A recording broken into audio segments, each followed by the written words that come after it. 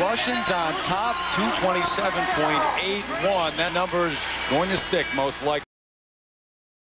Belbin and Augusto right behind. Denkova and Stavisky currently in third. And most likely this team, Grushina and Goncharov, trying to make it to that spot and get the Bulgarians off the podium. ELENA Grushina, RUSLAN Goncharov in third place after the original dance. Both from Odessa, Ukraine. They train in Connecticut now.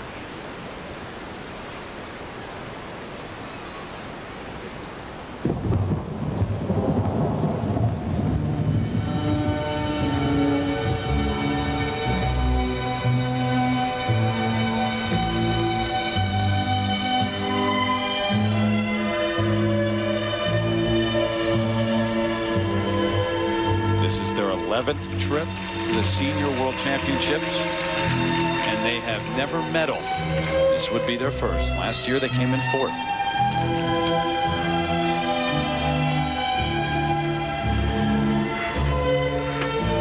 A lot of beauty in their movement. They certainly take their time to finish their movement. Beautiful dance lift, straight line, how she's balanced on his knee.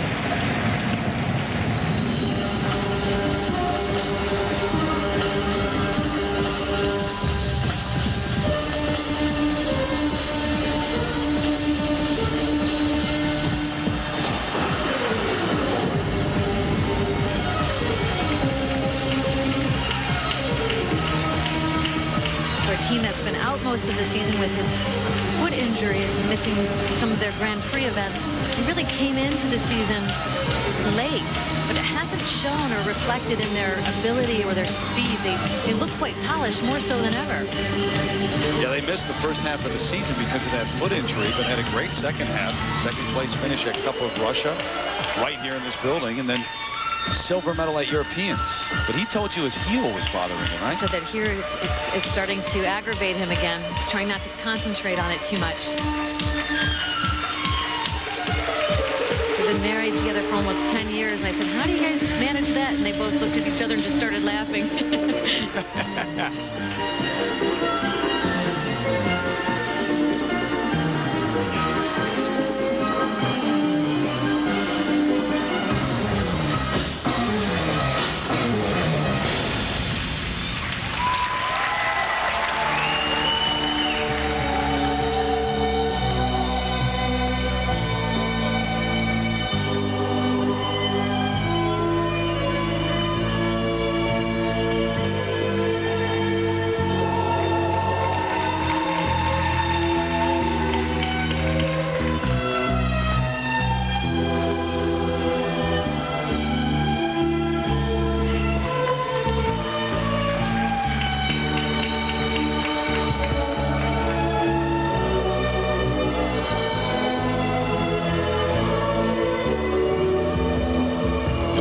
RUSLAN came to the U.S. back in '97 after their rink in Odessa shut down.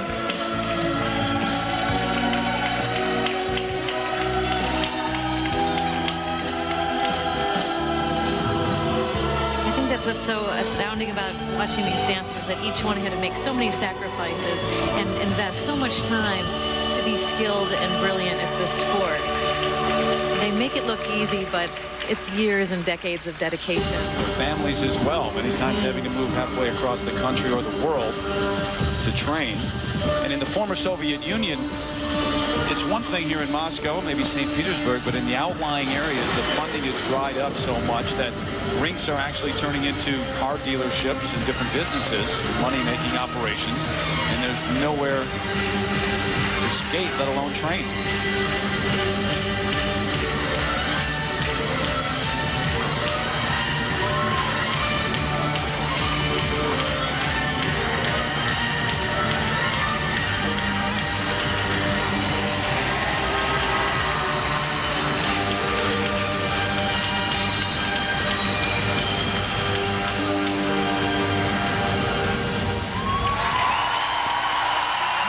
Tremendous performance for Grushina and Goncharov. Everything in place. beautifully executed, and they really related to one another better than ever. So we'll see what the podium looks like at the end of the night. Grushina and Goncharov, can they threaten the Americans in the second spot? Belbin and Augusto are there right now, right behind Navka and Kostomarov. Happy at the point. Will they stand on the second step of the podium? Back in a moment. Well, it's going to be close. I definitely would think that Denkovic and Savitsky have to worry about Grushina and Goncharov's performance. Technically, I thought they were comparable. Belbin and Augusto have a little bit more energy when they relate to one another, but tonight this was a banner performance for them. It's close. I know I sound on the fence, but hard to say. Free dance right there, 109.48, so 213.95. That's third place. They're going to make it to the podium. The Bulgarians will not. The Americans do. For the first time since 1985. Judy Blumberg, Michael Siebert. You've got an American team on the podium at Worlds. Belbin and Augusto capture the silver medal here. Well, Susie Aspen East Gym in Montclair, New Jersey is going to have a new picture to put up on their wall. Two Russians in gold medals.